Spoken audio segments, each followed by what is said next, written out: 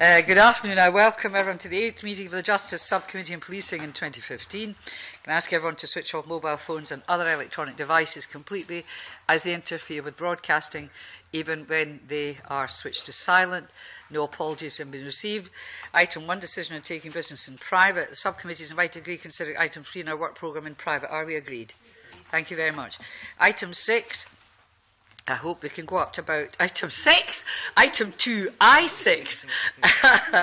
I've compressed it too much.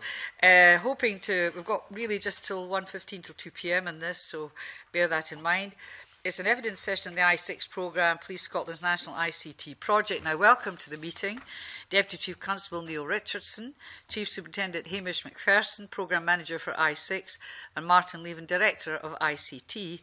And we do have your most recent update in the programme, so I'll go straight to questions from members who know far more about this than I do. I try to look informed, but I'm just a punter as far as this goes, but I know others are.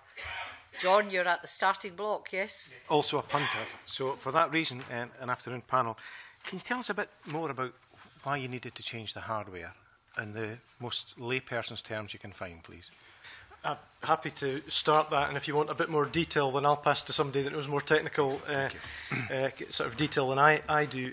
The bottom line is that this was something that was a vendor change, so in a sense, hardware that was supplied by an external supplier, not Accenture, in other words, introduced a change of conditions to that piece of hardware, which effectively meant that they were not going to support it in the long term. Now, effectively, that caused some concern for us moving forward with a brand new facility with some hardware that was reaching end of life. It was unforeseen. Nobody saw that coming. It doesn't just affect I6 or indeed Scotland. It's a global issue. And as a consequence, we were faced with a decision of what to do with that. Clearly, it was going to necessitate a change of that particular component. And the real question is, do we do that now or do we do it later?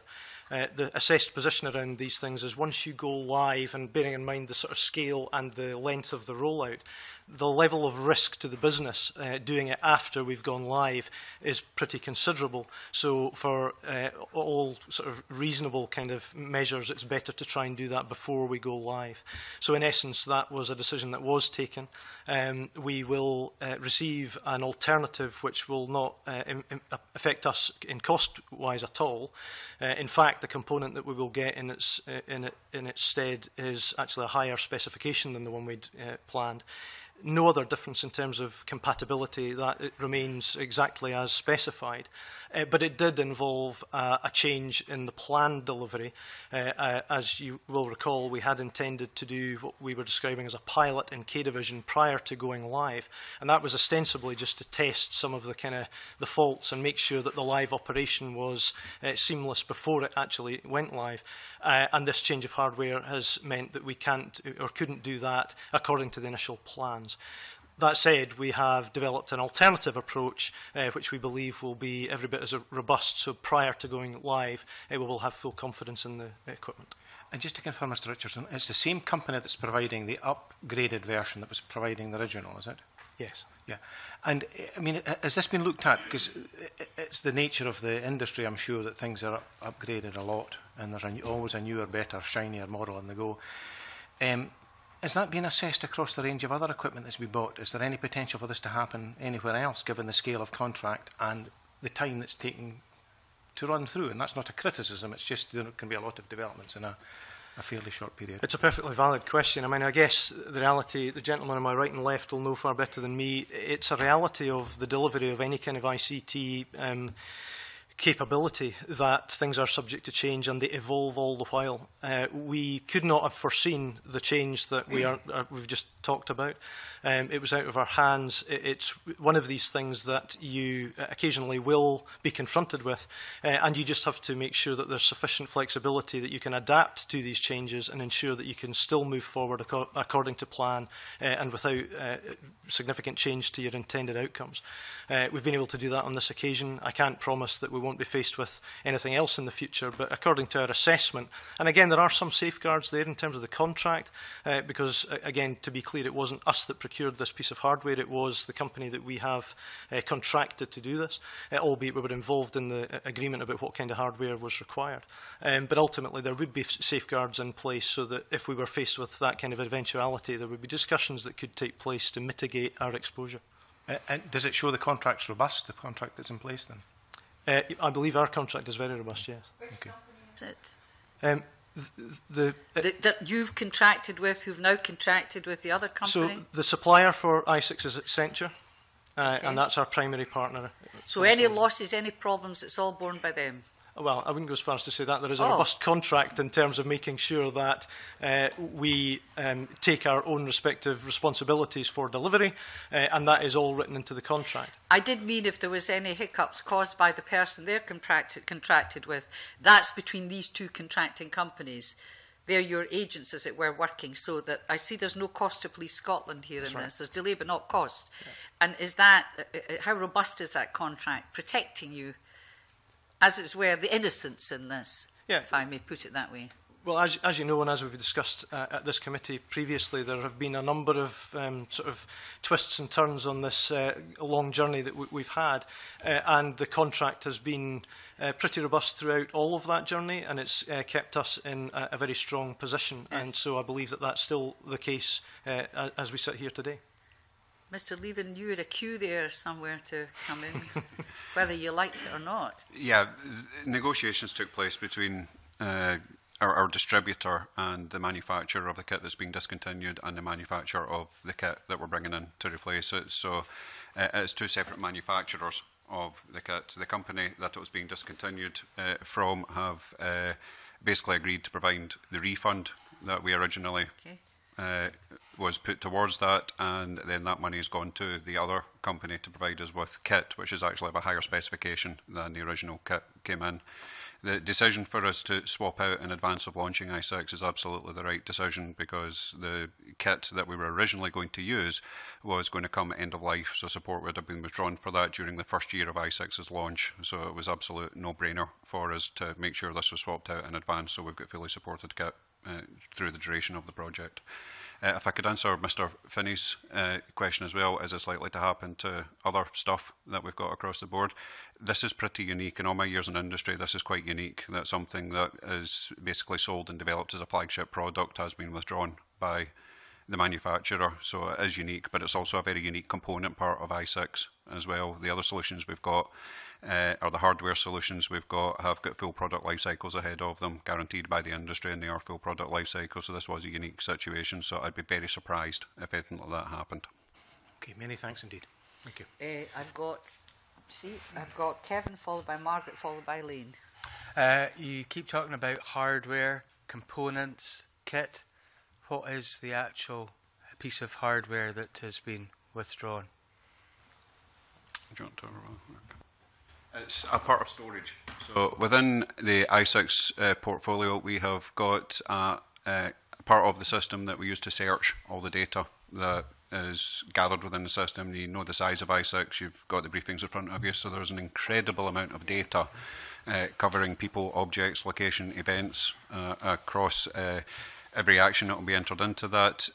We need a way to be able to search that when it's in the system, and in order to do that you need a big disk for it to spin on. So essentially it's storage, so it's trying to put it into non-technical terms, it's a big disk that we store everything on that will allow us to search for it fast and pull them back. So if someone wants to look for a red car that was involved in an incident at this particular time, then they'll be able to look into that. It'll pull the information straight back out for us. So it's a key component of the system, the searching facility. I hope that wasn't either too patronising or too technical. Me enough in this, I understood that. So a big disk rather than servers storing the information. Okay. Can you just to explain again to somebody who doesn't understand, and other people, is a big disk, does that require obviously a bigger Does it require a bigger slot? I don't know this stuff. I have to say, A bigger slot to put it in a bigger container? Is that so? It's more than just a big disc? Yeah, I'm de-speccing the technical description of this Thankfully. quite significantly, but yeah, it's something called a storage array, which is when I say big disk, it's actually several disks that plug into one big thing that controls it, and that's the component that we've had to replace. So it's a physical thing. It's a physical thing. It's not yes. software. It's a physical piece of kit that we can then, in years to come, we can add more to it, so we can give it bigger storage You're facility. brilliant. I understood that. Okay, thank you. Thank you. I think that does go a long way in explaining. Can I ask you, in terms of the go-live date and the rollout date, which are both listed as the 7th of December 2015, could you explain to us the difference between go-live and rollout, and why it is both on the same date? That might well just be a matter of wording in the briefing note. The go-live date it is the 7th of December. It has consistently been, and that's what we've been planning towards. So go-live is the 7th of December. Roll-out is simply the term that describes the kind of period which will be the best part of a year, which enables us to ensure that the I6 capability is available across the Scottish geography. So all areas, policing areas, would have access to and able to use I6. So that is what is referred to when we're talking about rollout. So clearly the rollout will start on go live, but won't be completed for several months thereafter. In terms of this delay, it means that you've not been able to test the system maybe as much as you would have liked before this go-live date of the 7th of December. How are you going to make sure that all of this is robust enough in terms of that 7th of December go-live situation? It's a good question, and I'll ask the programme manager, Hamish, to perhaps just unpack that a little bit. But it would be wrong, just to clarify, that we are, as a consequence of that change of hardware, moving ahead without it being tested. That's not the case. What we had done is planned to do what we described as a pilot, but as I say, that was effectively rolling out the capability within a defined operational area in order to test that what it says it can do, it actually does, and we do that in an operational sense. Now, we've had to pull back from that original plan, but we've replaced it with an alternative, which is effectively what we're describing as a model office, and perhaps on that, I'll ask Hamish just to unpack that detail. Yeah, I'll probably try and touch both things if I can, members. The user acceptance testing we discussed the last time, so that has continued. It's obviously going to have within it a pause when we swap out the equipment, but the user acceptance testing will continue. So the same number of scripts which cover, if you like, every test condition which our test manager has identified is required to prove that all the requirements which were within the original contract are met. That will still happen. The bit that was problematic was we were then going to do what was basically a pilot. And what the pilot is not user acceptance testing, but having tested the application is then how does the application work in an operational environment along with all the processes that underpin it. You know, so when you have a custody, you still print a custody form, you'll still file it, you'll still... So that's still quite an important piece of work before you roll out across the whole of Scotland to make sure it actually works with your processes. Because, frankly, we still have 8 different processes across 8 different legacy systems, across 8 different legacy forces. So it's really quite important that we nail the process part. We obviously are unkeen to do that whilst replacing the hardware. That would just be folly and would introduce risk. So instead of that, we've replaced this with model office testing. So what that is, if you like, is we have a full custody bar within my office in Anderson, which is where the projects run from, etc. And we've identified lots of different processes which we want to test and would have tested within K Division and the Go Live. So we've replaced that with that model office testing. All fully scripted, and basically staff will run through those scripts to ensure that all those processes are followed. Okay. If that makes sense. It makes perfect sense, but obviously... you are not going to have the ability, as you hope to do, to run it live in a real-life situation in one of the divisions.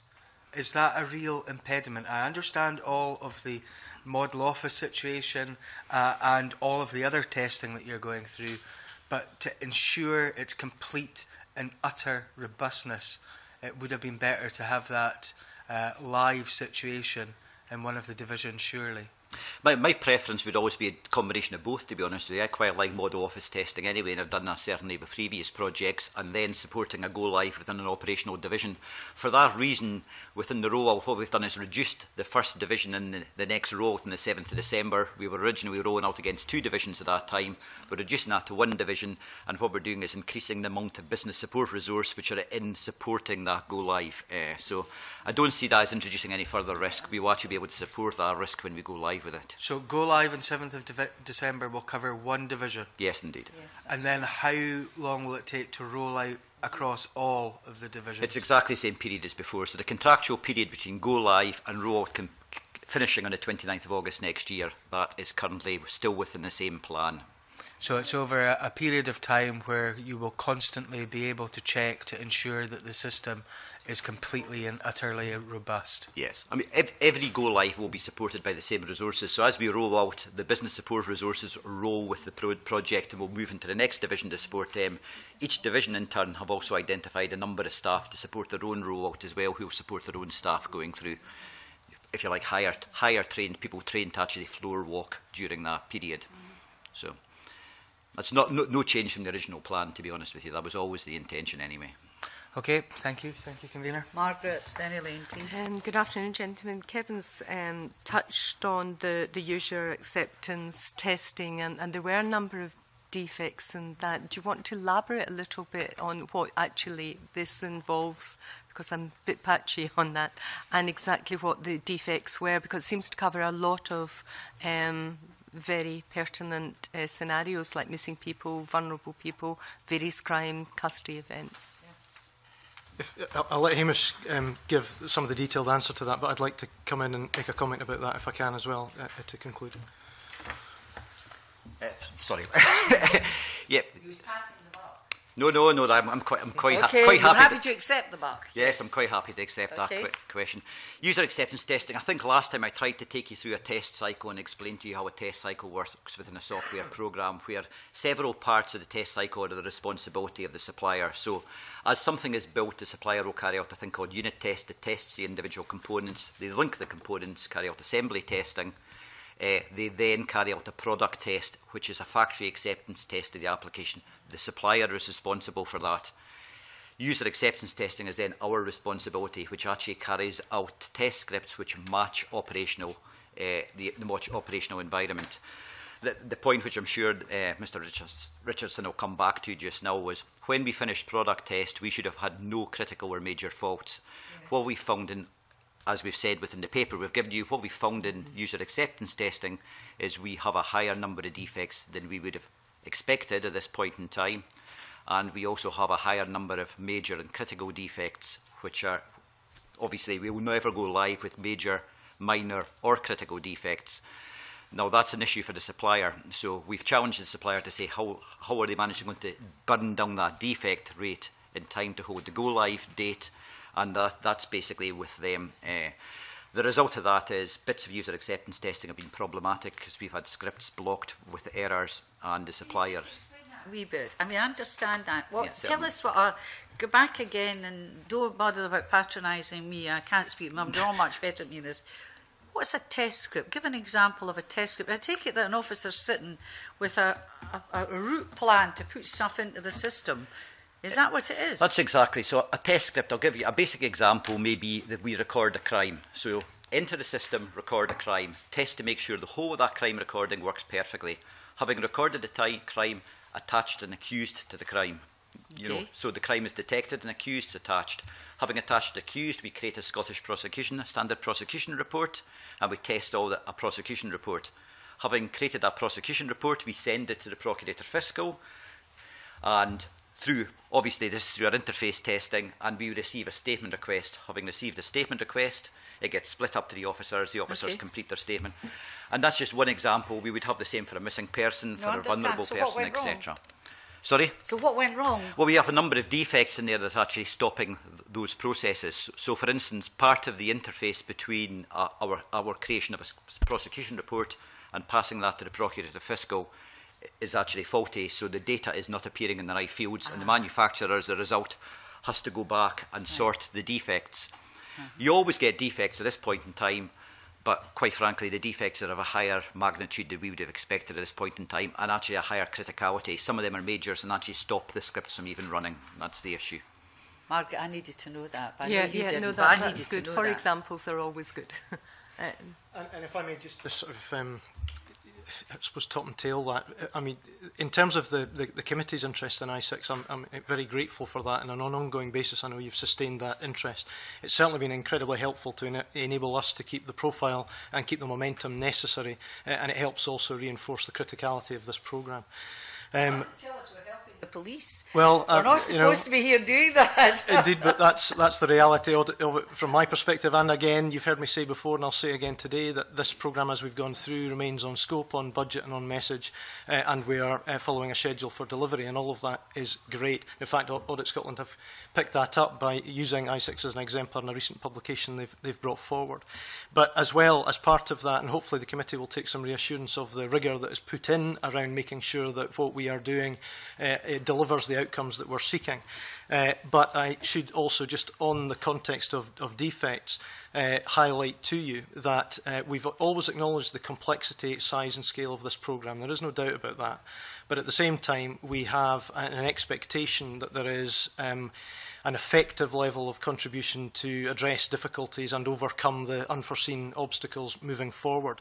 It seems to me, where we are at the moment, that the supplier has not perhaps been delivering the performance that I had expected, certainly in breaking down some of these defects within the timescales that we expect, I expect. And as a consequence, there was a fairly robust board meeting. The last board meeting was the 28th of August. During that, and again to be clear, Accenture have been consistent in their messaging that this is resolvable, that they have got available resource to draw down in order to get this dealt with prior to go live. However, there is an experience that we've had so far where we have had cause to challenge quality issues, an overambitious approach to certain things, and as a consequence, I was not reassured at that board meeting that what they were bringing forward was a credible plan to enable them to do what is necessary to enable us to go live on the 7th of December. Now, that's a fairly significant issue, and as a consequence, I've asked them to come forward to a special board meeting that I've asked for on the 15th of September, and at that board meeting, I will expect them to provide plans and an overwhelming assurance that what they have in place will enable them to do what we require them to do to enable us to go live on the 7th of December. It would be wrong of me to come to the committee and not flag that up.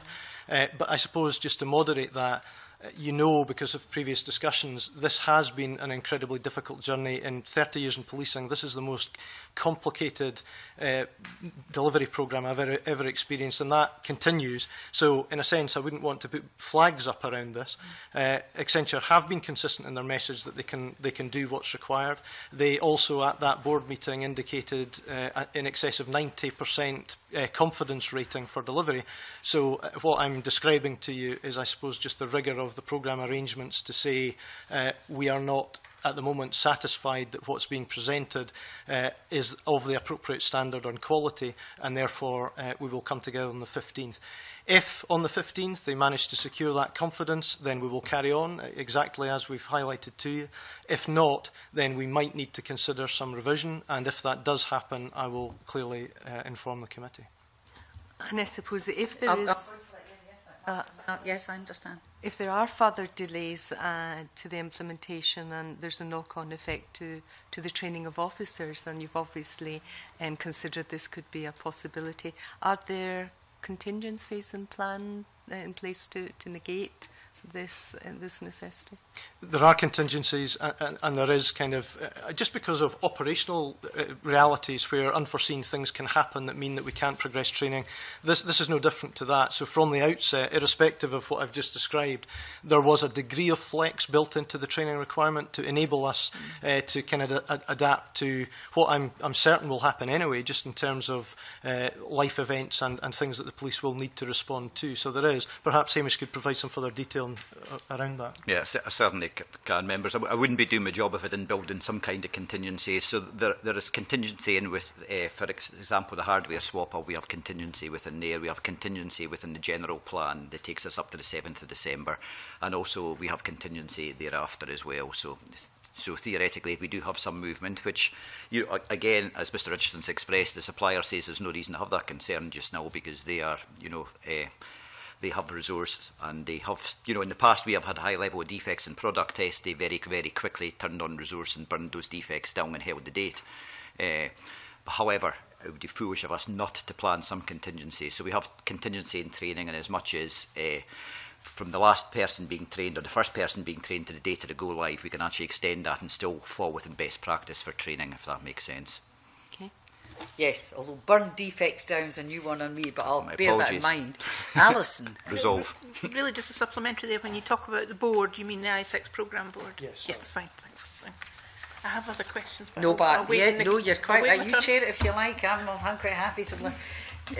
On you go, Elaine. Thanks. Just on you mentioned about the storage array, which has been changed. What sort of backup is there for your system? Yeah, full backup. We've got backup solutions that will safely guard against any data loss and will allow easy recovery of the solutions. And obviously there's different legislation with how long we should retain data and then when we should destroy data. So our backup solutions have got all that fully built in.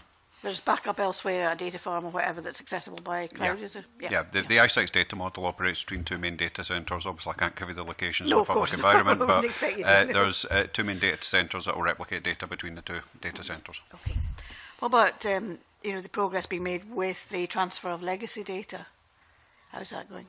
So the transfer of legacy data, you'll notice in your briefing papers, it refers to something called the IDAP programme, which is utilising some technology which allows us to access legacy data in real time. So if anyone is looking for data records that, for example, are 4, 5, 6, etc. years old, then that information will access the legacy data sets and produce that as in real time on the system.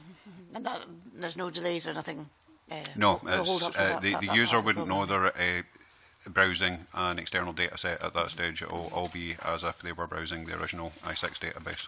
I don't know if you want to expand on that, Hamish. Possibly some. There's no delays in there. That's completely tracking on track. What I would say is a rollout. So the intention when I6 goes live, that will cover specifically vulnerable people because we currently have a national vulnerable people database, and it's quite important that as I6 rolls out, obviously, some people will be on the existing system, some people will be on the new system. So it's important that the people on the existing interim vulnerable people database can see the stuff in I6 and vice versa. So vulnerable people will be there for go live and missing people will be there for go live. So we have a national view of missing people. As the system rolls out, and bluntly also on economics of when legacy systems software renewal was due, etc., we will replace the other data sets. And then by the time the last of the legacy systems is due to be, if you like, decommissioned, by that time the whole of IDAP will be formed and all legacy data will sit within there, if that makes sense to members. And you were absolutely certain that the programme will be fully rolled out by the 16th of September, or whatever, by September next year, is it? There's no possibility, because obviously there's been slippage in the past, there's no possibility of further slippage given that there's still some issues within the system. Well, again, notwithstanding what I've said already, this is always subject to kind of variation and change, and and the journey so far has presented a series of challenges that we've had to find a way to overcome. But we have done that, and we've managed to stay on message. I suppose, from my perspective, and the committee is aware of this, I6 represents a game-changing capability, and it is literally a generational shift for all police officers and staff delivering service. Therefore, the prize is incredibly high, and the priority around delivery is as strong as it can be. So, again, I would wish you to take some reassurance that we will move heaven and earth to make sure that this is rolled out and provided to staff across Police Scotland as expeditiously as we possibly can. But again, I absolutely guarantee we'll be around this table again in the future talking about some other unforeseen changes that undoubtedly will happen. So the experience of new IT systems throughout the public sector has not always been happy, and that there have often been unforeseen issues which have caused problems and caused delays and so on. That's absolutely right, although again where we are in terms of this particular programme is that we've gone through a great deal of work, and the system is constructed, it is built, it is designed, and we are at the testing stage, so there's a significant amount of momentum already there. And much of the change moving forward, we should take some confidence again from, although the K Division pilot as described has been changed, the work that was done by K Division officers, I think, was exceptional. They had themselves in a position of readiness, they'd done appropriate communications, people were ready to roll with that pilot, and again, observing from my perspective, I took considerable reassurance that if that is an indicator of how the other divisions, when they reach that point, absorb the requirement, then I think there's real reason for optimism. Thanks. Can I just ask you a daft lassie question? Is it Accenture that develop the systems? In essence, are they the systems people and the hardware providers are different things? I understand the hardware provider. Are they the systems people? There's probably a blend. I'll let Hamish answer. Accenture are our primary customer. And what I'm trying to get at is this: I think you mentioned, Chief Superintendent MacPherson, the date, the 29th of August next year, is the date for the rollout to be completed. Yes, that's correct. I took a note of that. But then, and I quite rightly, my colleague pressed you on what if there's further slippage. And what I want to know is, it's very easy. For instance, I say somebody to build a wall for me, and they say, I'll build it by the end of September. And it's not built, and there's slippage, and it goes on, and it goes on. You know, there's nothing, perhaps, that I've got them in a contract that says, you don't do it by that time, penalties come into place, and you want to be in the front foot. So I want to know, with Accenture, that if it goes beyond that, well, you can't roll the whole thing out for right reasons. Are there any penalty clauses? Not just that you don't pay a bill, but you have penalty clauses in place so that money comes back to Police Scotland because they've got a bit of elastic that can keep stretching in terms of the contract. Yeah. Perhaps, Convener, I can answer that. Yes, the go-live date of December is actually it's a contractual go-live date. The previous milestones regarding the pilot, I'm talking about the complete rollout. I've heard that bit. Well, I'm talking about 29th of August. If you can't manage for reasons that the system defects or something, are there penalties in place to funding to come back to Police Scotland because you're having all this hassle? Sorry, Convener, that's what I was trying to come to be honest with you. As soon as the date passes in December, if it's not fit for rollout at that point in time in our first contractual go-live, the supplier is automatically liable for penalties. So there are penalties can be attracted from that directly to Police Scotland, yes. And are there further bits further down the line in the contract with other penalties? Each of the milestones has penalties against them, including the including the final road. I mean, that's obviously commercial, and yet they put it this way: they would not want to reach that position.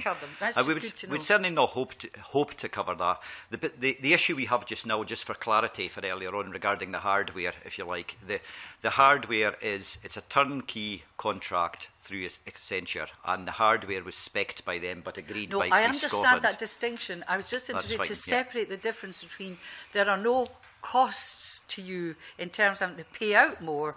What I'm looking to is, do you have a sort of Damocles to some extent over Accenture, who may have won over the hardware, but so that you say, here's a deadline, they don't have it by then, you pay money to us? There are significant contract points, shall we say, which would make it particularly unattractive or run past any of the milestone dates past the go-live. Because that makes people focus on delivering on time. Indeed. Yeah. Thank you. It's Alison, please. You've covered I'm so sorry. I just thought we were getting away with there's no additional cost too much, and I wanted to know about the other way around. Margaret. Since we have a little bit of time, I wonder if you could explain just now or confirm just now. I know the divisions are still using their legacy computers until I6 becomes operational, and that the national element to the custody process has resulted in what they say is an additional pressure on busy custody suites, recording identical information both on hard copy and electronically. Now, is that continuing just now? Is it likely to continue to roll out? And will that be resolved when the new system is eventually rolled out?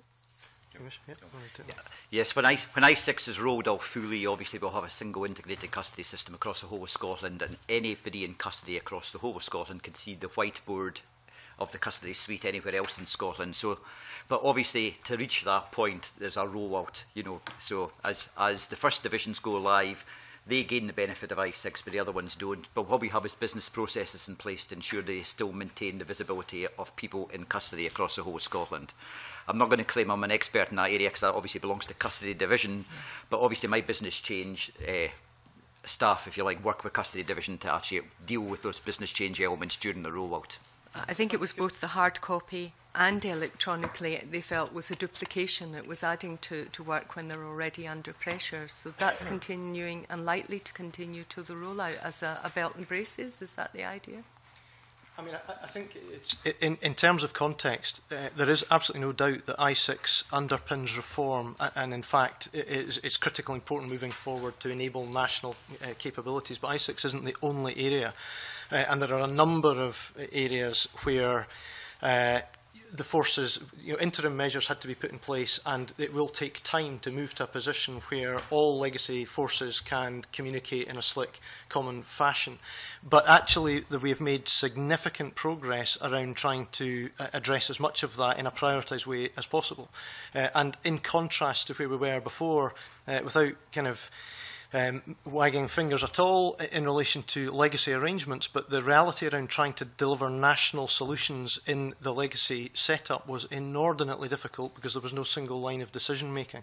So there were very few successful deliveries of national programmes under legacy arrangements. Since we've come into being as Police Scotland, we've rolled out 21 national systems, some of these being interim arrangements, but they have enabled a communication and a flow of information and process across various business areas to enable the business to flow. So yes, there are still some areas where there is less than optimal kind of reality for staff who might have to duplicate to some extent. But we have plans in place to address all of that, and once we get I6 coming on stream, for example, then much of that will be reduced. But it's not just I6, there are other elements as well that will enhance that. But it is just important to stress that fact that none of this happens overnight. I6 has actually been on the kind of books now for some 6 years. It's taken us to get to that point of delivery. And so, I guess we need to be realistic and patient about how we can improve and address all of these concerns in a national way. Yeah, I understand that, but specifically on the custody process, are they still having the hard copy and the electronic copy, and how long is that likely to continue? It's going to be different in different parts of the country, which is it's difficult to know without an exact... Dumfries and Galloway. Yeah, the Dumfries and Galloway system will get replaced when I6 rolls out, and prior to that they will maintain the system they've currently got, because it is, as you say, it is possibly not the most efficient way, but it is definitely belt and braces to ensure that people are kept safe within custody. And if there's any chance of, I think there's always a danger in leaving that burden earlier, and you're quite confident that would be okay, you're always looking to do that. We would always look at something. What you don't want to do is introduce something which actually in itself creates a risk to create efficiency, and there is always a balance. Okay, forgive me, I want to move on. You got a last one, have you? What is topic 2, as I warned you? Just finally, convener, in terms of where you're at now and the entire process, you've previously in Police Scotland, well, not Police Scotland, but in the police forces, had bad experiences with trying to create these kind of systems. As Elaine pointed out earlier, the public sector as a whole has had some pretty bad experiences with the rollout of new systems. During the course of all of this, and I know that you've had lots of gateway processes in place and all of the rest of it to make sure that this runs as smoothly as possible, are you also, at the end of this, going to have a post-mortem of where things went right and where things went wrong, and are you going to share your findings not only with your own colleagues in Police Scotland but in other parts of the public sector as well, in terms of the delivery of such a complex system? I mean, the simple answer to that would be yes, we certainly are, although we're not waiting until the end to do a kind of post-implementation debrief. This is almost an ongoing reality for us. So at the various stages, we are having a look at the learning that's come from different stages of this and making adjustments as we go. This will continue to be difficult, and it is going to take time before we get to the ultimate rollout position. And so I have no doubt that we will need to remain focused and continue to put the effort in to make sure that we get the outcomes that we seek. I have on a number of occasions been in discussion with colleagues from out with policing around our general experience, and I believe that that's something that is incredibly worthwhile, actually, just sharing in the kind of public sector context specifically some of that learning to hopefully safeguard others or give others a bit of a helping hand with regard to avoiding some of the pitfalls that undoubtedly are there. Thank you. That's fine. That's a good place to conclude. Thank you very much. I thank you for your attendance. So we're now moving into private session. So I'd ask the public gallery to clear, please.